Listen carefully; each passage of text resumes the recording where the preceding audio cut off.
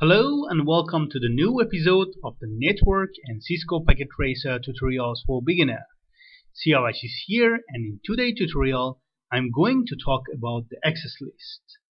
An access list, or ACL, is a series of the rules that instruct the device, like a router or firewall, on how to select or match a route or a packet.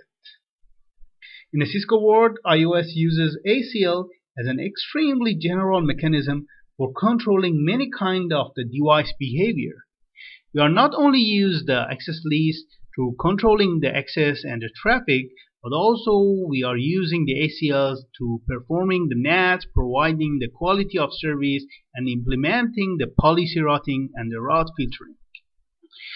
Before I'm recording this video, I think if I don't provide any specific scenario for you, first of all, it's very difficult for me to explain how the access list works, and it's very difficult for you to understand what is access list and how it works. So I implement this scenario for you. As you can see, we got three different routers, R1, R2, and R3, which are connected to different networks. Here on R1 we got 192.168.1.0/24 or 255.255.255.0.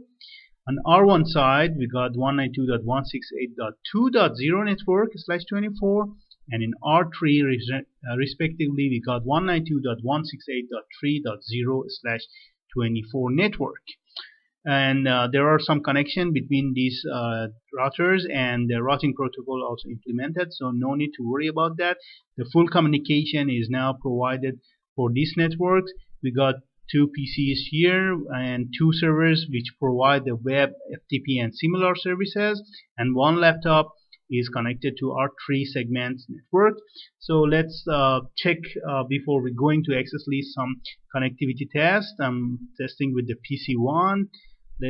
Can I see ping the web server down there, 192.168.1.10.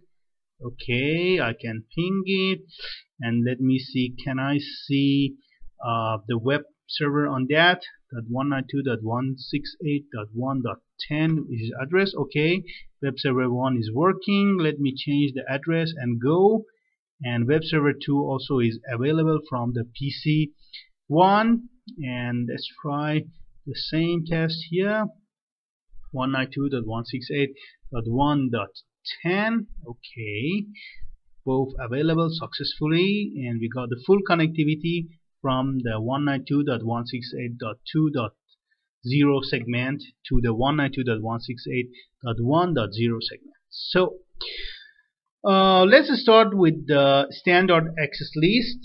Just for your information, generally we got two major type of access lists, standard and extended. In the standard access list, the access list works and make a decision based on the source IP address, and in extended access list, you will see in other videos, the decision of the traffic is made based on the source, destination address, protocol, as well as the port number, which is more flexible compared to the standard access list. You got more option on that, but obviously it's consume more process from the device, and also become a bit complex for the students. So let's start with the R1 and see how can we create the standard access list. Here we go on R1, enable the router, go to global configuration mode, and to create the number standard access list we are using the access list command. Use the question mark as usual to see what option we got. Okay, we got two options here. If we want to create the standard access list, we have to choose the number between 1 to 99, and if we want to create the extended access list, we have to go about the 100, and between the 100 and 199. So we are going to create one standard access list like number 10, and now we're using the question mark to see what option we got. This time we got three different options: deny, to reject the traffic. If we choose a permit, we allow and forward the traffic here, and if we want to make any comments on access list entry, we can use the remark keyword here. So let's start with this scenario, and start to block the traffic from the PC1 to the server segments. As you've seen before, the PC1 can easily access to the both web server here, but this time we want to block only the PC1, not entire segment. Okay, so we're using the deny keyword, and here we go. So access list 10, deny, and use a question mark this time, and here we go. We got three options. First of all, we can enter the host keyword if we want to only make a single specific address. We can choose the any for any source host. Standard access list, don't forget, only works based on the source address range, and also we can provide any address here. As you can see, if we want to work only one host, I choose the host, and the option I got is include the host address, which is 192.168.2.101, and finally just press enter. Let's take a look at the entire command. Access list 10, standard access list, deny, reject the traffic from the host, specific host. This is the host we want the PC1 to reject. So remember, there is an access list or processing from the top to down, one line at a time, and when the match is made, the processing of the access list stops. This is a very important rule to remember when building and troubleshooting ACLs in real networks. And always remember, there is a one invisible implicit deny at the bottom of any access list. Let me show you this one. Okay, no, it's not here. I need to create one more note for you additionally. Okay, why not we create like this? Here we go. I'm going just to make me pause the video for a while. Okay, here we go. This is the note I'm talking about. Let's say we got access list 10 in this form. Access list 10 deny host 192.168.2.101. The second line, access list 10 deny host 192.168.2.102, another host. And finally, due to the implicit deny at the end of, we need to permit any other traffic is going to our access list. Access list 10, same access list, permit any. And since the process is from the top down, is very important how you create the sequence of this each line. If let's say if we change the access list to this mode, the big difference is access list 10 permit any goes to the top, and when the access is processing from top to down, the access list realize the first line is match and stop, and practically these two lines is useless in this case and it's not useful for R. So let's go back to our scenario here and R1. So we need to access list 10 permit any, and here we go. This is a full command set for you. Access list 10 permit any to stop the implicit deny at the bottom of the access list. So now we create the access list in a global configuration mode. You can use the show access list command, press enter, and you can see this is the access list status. We got the access list standard 10 with these two sequence 10 and 20, which is the first 10 will proceed. If it's match, is stop. If not, go to the second line. So deny host, one host only, and permit any other traffic. But as you remember, in global configuration, when we create any edit and make any policy, it's applied to entire the router. But in access list, we have to apply the access list for on a specific interface. Let's take a look. Just imagine we want to deny the traffic from the PC1 to this server farm. So it's very important where we apply the standard access list, since in the standard access list the decision is only made based on the source IP address.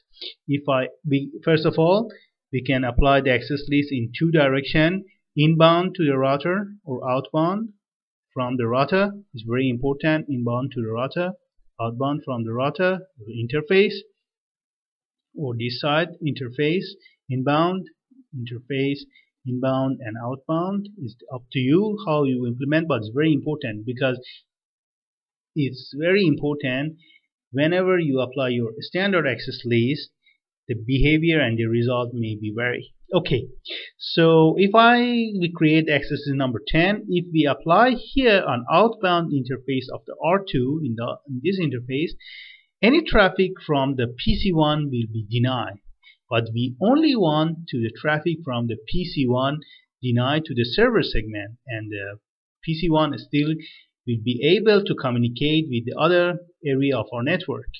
So one of the best places to implement this access list is we can two options. We can implement an outbound of this area, actually this router R1 in this interface outbound, or here inbound. But the problem, if we enable inbound, any traffic is from the 192.168.2.101 is coming to here will be blocked here, and we do not allow the traffic goes from this interface to the R3 segment. So we are going to this interface and apply our access list on this interface and see what is the result. So R1, and let me show IP interface brief. Okay, the gigabit Ethernet 0/2 is going to the 192.168.1.1 segment. I'm going to global configuration mode, interface configuration mode, interface gigabit 0/2, and for applying the access list on interface we are using the IP access group command, and easily, okay, let me zoom it, IP access group, use a question mark, and what option we got here? We can call the access list number standard access list extended, or if we are using the name access list, we can use the name access list. You will see this example of name access list in the next video. So IP access group, okay, we create number 10, question mark, and we got two options for inbound or outbound traffic. Since, let's back to scenario, take a look at this.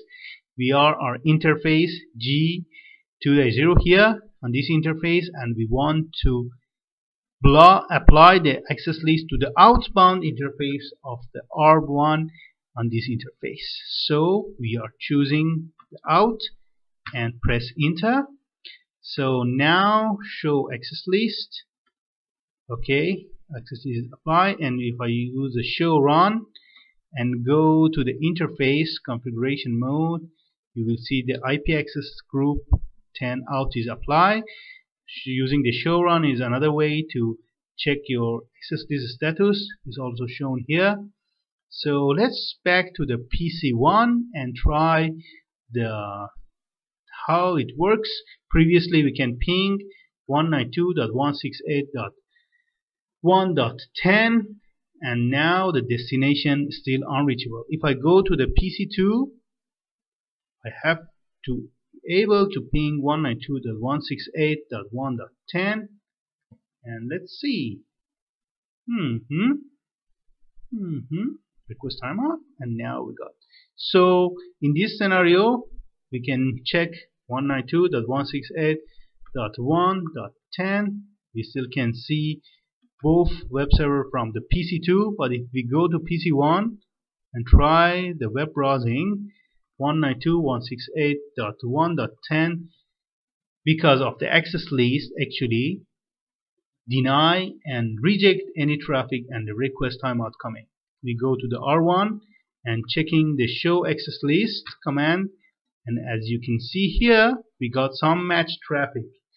10 line deny host 192.168.2.101, 16 match, which means that each ping is count on a reject, and since we check the communication from the PC2, we also got some permit matches here. It's very important. Let me show you again 16 and 15. Remember, I go to the PC1, try again, try with the server 2 also, try again, and go back to the R1, and this time, as you can see, this time we got more matches on a deny compared to the previous time 16, this time 58. And if I go to the PC2 and try to visit the web server number 1, for example, which is successful, you can see if I go back to the R1, use the show access list, this time even the number of the permit access list also increased from the 15 to 20, which means that to visit the web server, it's used 5 additional packets to check the conditions. So it's very important. PC1 still can do the communication with the segment 3 here on R3. Let's check 192.168.3.10. So here we go, waiting for a ping reply. Okay, as you can see, it clearly shows that in this scenario, let me zoom out a bit for you. Okay, the traffic from the PC1 can come from here and easily move from this router and go to the segment 3. But when the traffic is from PC1 come to this router and reach to this interface, it will be blocked.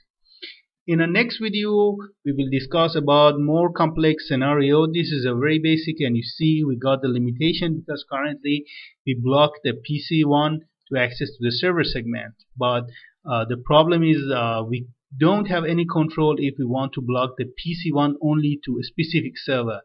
The extended access list will be helped. In next video, before we going to the extended access list, I want to show you if we implement the standard access list in different places, what will be happen. So thank you for watching. If you find this video informative and useful, please subscribe and share this video with your friends. So see you soon. Thank you. Bye for now.